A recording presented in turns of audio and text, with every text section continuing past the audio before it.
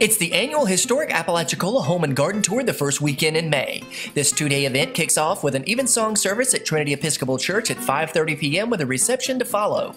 Homes will only be open on Saturday from 10 until 4, and pre-sale tickets will be available for $20 until the day of the event and $25 the day of the tour. In addition, a sealed bid auction will be held from 10 until 2 at Saturday's festivities. For more details, visit saltyflorida.com.